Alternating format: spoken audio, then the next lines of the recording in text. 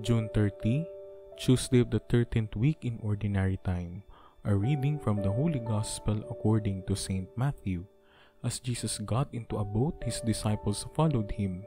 Suddenly a violent storm came up on the sea, so that the boat was being swamped by waves. But he was asleep.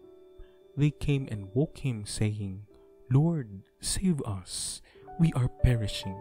He said to them, "Why are you terrified, O you of little faith?"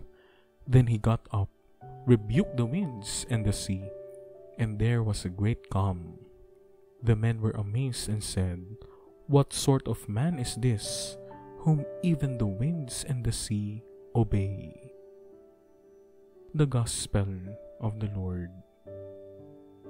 There was a great calm. Jesus and his disciples are in a boat when there is a sudden violent storm on the sea. Terrified, the disciples cry out to Jesus to save them.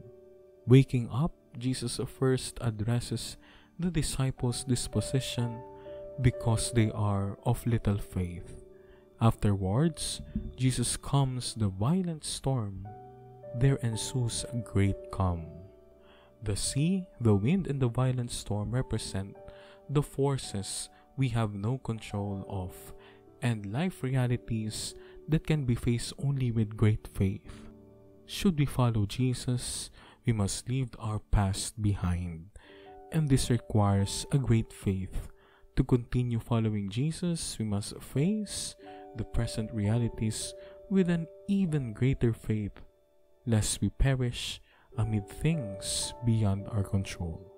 Faith calms us down, giving us chance to ask help from God, who alone has the power to save us.